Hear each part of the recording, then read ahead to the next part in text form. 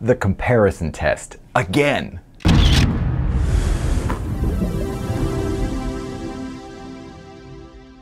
Well, here's something that happens. Well, maybe you're analyzing a couple series, and the first thing that you do is try to apply the limit test, and you find that in both cases, the limit of the nth term is 0. So at least these series aren't diverging for an obvious reason, like the limit of the nth term is non-zero. So you've got two series that may or may not converge. But even though the limit of a sub n is 0 and the limit of b sub n is 0, it could be that the limit as n goes to infinity of a sub n over b sub n might be some number L, which is positive. What does that really mean? Well, one way to think about that is that it's sort of saying something like this. It's saying that a sub n, b sub n are almost multiples of each other. Like a sub n is almost a multiple of b sub n, at least when n is really big. I can be more precise with epsilons. So let's set epsilon equal to L in this case. Epsilon's got to be a positive number, but I'm assuming that my limit L is positive. So let's set epsilon equal to L. Then the definition of limit says what? It says that there's some big N, so that whenever little n is greater than or equal to big N, the distance between the thing I'm taking the limit of, a sub n over b sub n, and my limit, L, is less than epsilon. And in this case, right, epsilon is L. Now, that lets me compare a sub n and b sub n. Well, how so?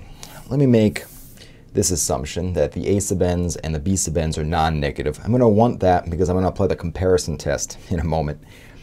So I can simplify this a bit. Instead of making this claim, I can just get rid of the absolute value bars. It's still true, right? A sub n over b sub n minus L is less than L. I can add L to both sides of that inequality. And I get this, that a sub n over b sub n is less than 2L. And now I can multiply both sides by b sub n. And that's okay, because b sub n is non-negative, so it doesn't change the direction of this inequality. And that tells me that, at least for large values of little n, a sub n is less than 2L b sub n. Now, all these pieces are really setting up a comparison test. How is that going to work? Now, I got to remember this is only true for large n, but that's okay. Well, suppose that I knew that this series, the sum little n goes from 1 to infinity of b sub n, converged. Well, then I would know that this series, the sum little n goes from 1 to infinity of 2L b sub n, also converges, right? I can multiply a convergent series just by some number. But now I'm in a position to apply the comparison test. Granted, this statement's only true for large values of little n, but that's okay, right? Because convergence only depends on the tail. So this statement then implies that this series, the sum of the a sub n's, converges because this is bigger than a sub n. I mean, at least for large values of little n. So I'm getting a theorem that's telling me if I've got two series of non-negative terms and this series converges, then this series converges, provided that this is true. Let me summarize that. So if I've got a sub n's are all non-negative, b sub n's are all non-negative, the sum of the b sub n's converges, and this limit statement that the limit of the ratios between the a sub n's and the b sub n is some finite value L, which is positive, then I can conclude that this series, the sum of the a sub n's, n goes from 1 to infinity, converges as well. Now let me exchange the roles of a and b.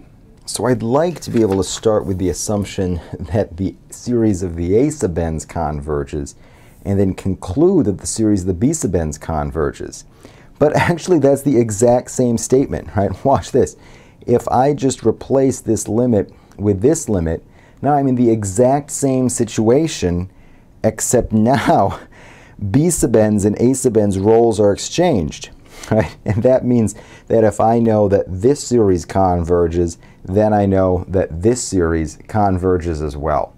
Now I'll put it all together. Well, since the convergence of a sub n implies the convergence of b sub n, and the convergence of b sub n implies the convergence of a sub n in the presence of this limit statement, equivalently this limit statement, I can simplify this a bit. I can say that if I've got two sequences of numbers, a sub n and b sub n, both non-negative, and this limit exists and is equal to some number bigger than 0, then this series converges if and only if this series converges. The sum of the b sub n's converges if and only if the sum of the a sub n's converges. This convergence test has a name.